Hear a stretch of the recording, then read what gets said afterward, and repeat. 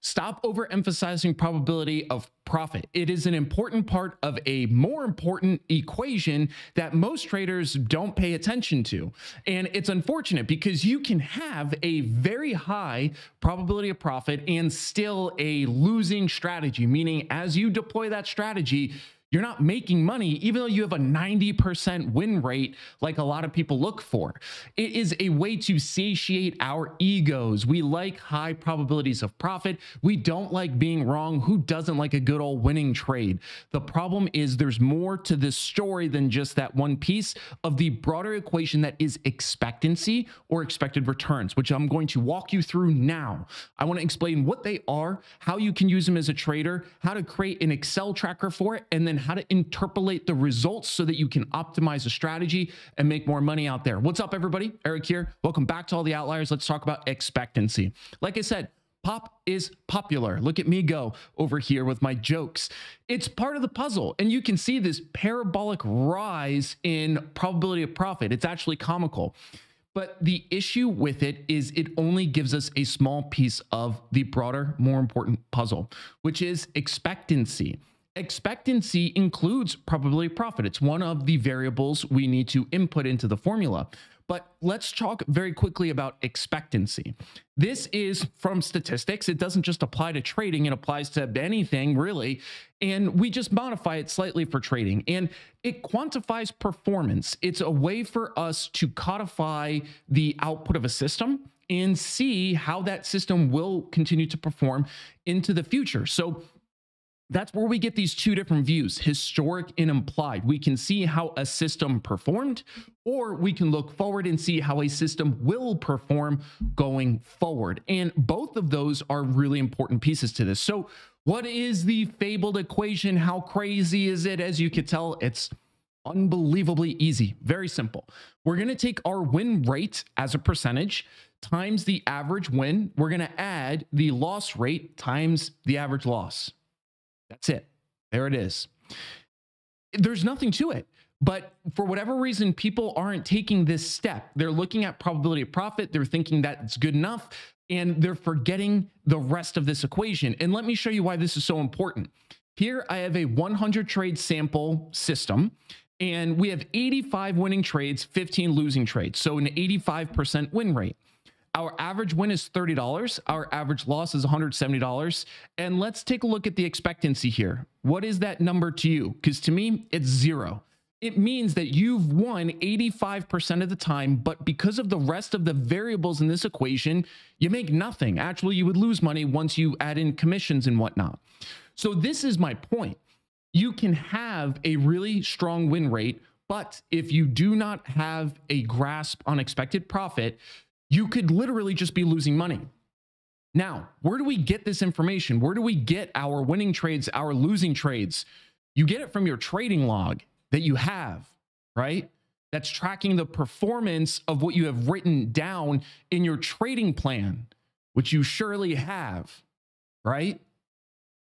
You get my point here. Without those two pieces, a trading plan and a trading log, one, without a trading plan, you're not even taking responsibility for what happens. You're just slinging trades and hoping something works out.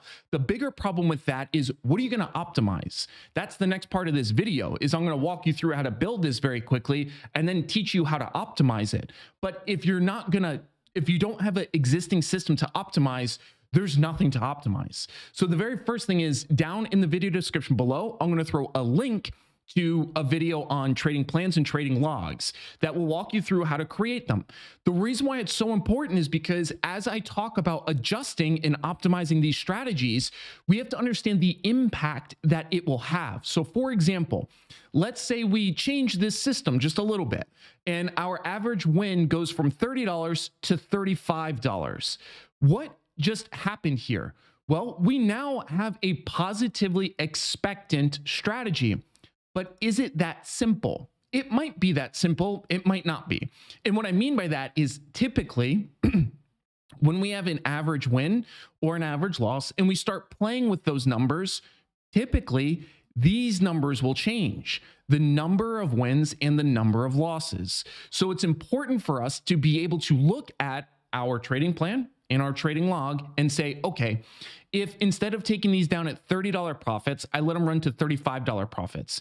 Maybe you just haven't thought to do that before and you are just being super wasteful, and that's an easy win and none of this changes. That would be great. What's more likely to be the case as you have an optimized strategy and we're clawing our way to optimize just a little bit further is as we let this win rate run a little bit, then we're going to start to see maybe some more losing trades.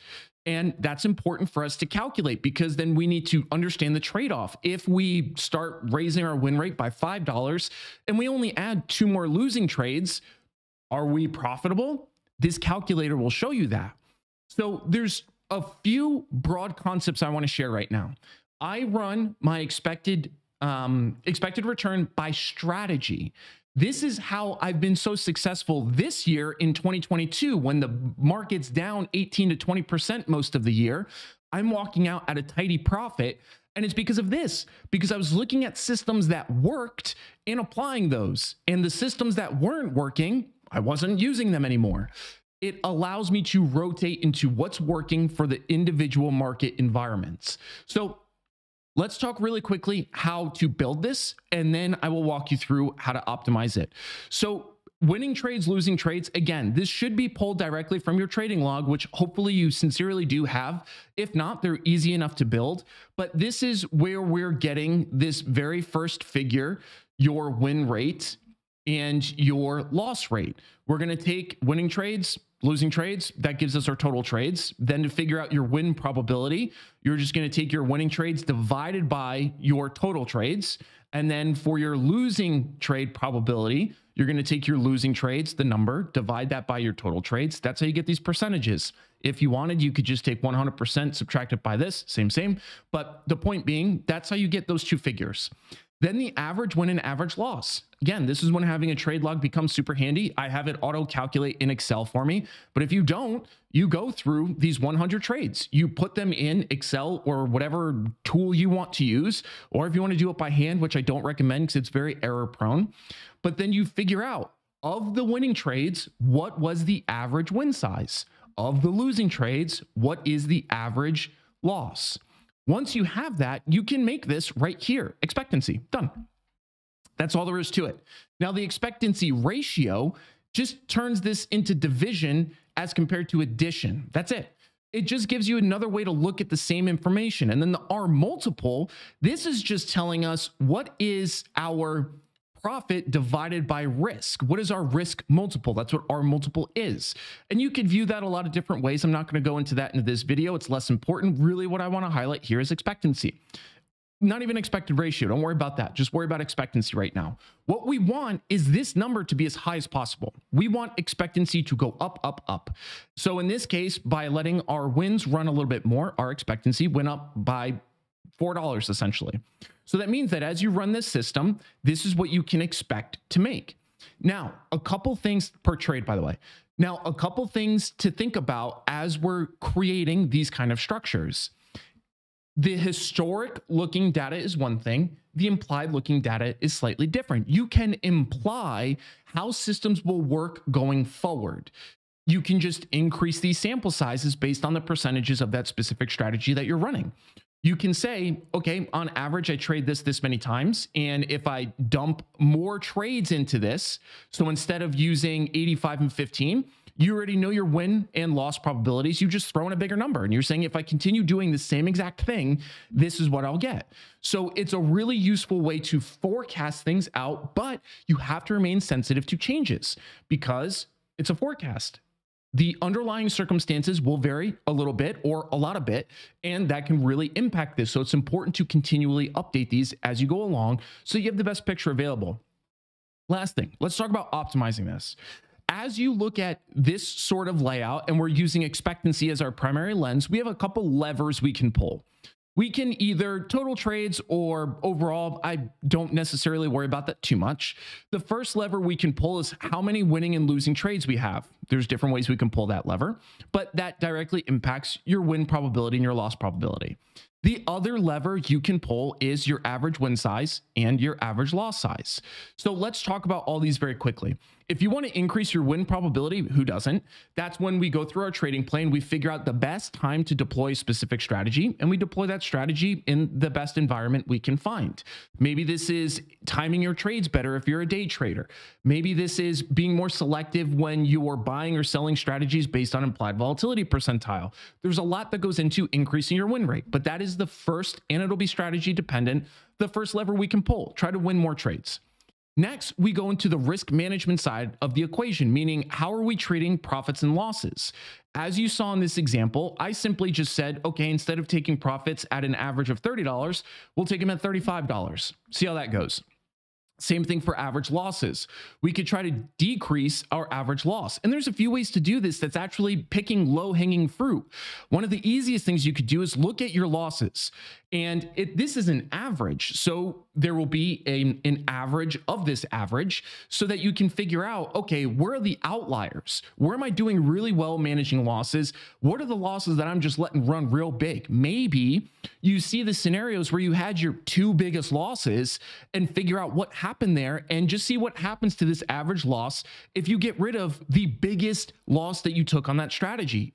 If you can codify that out, that's an easy win.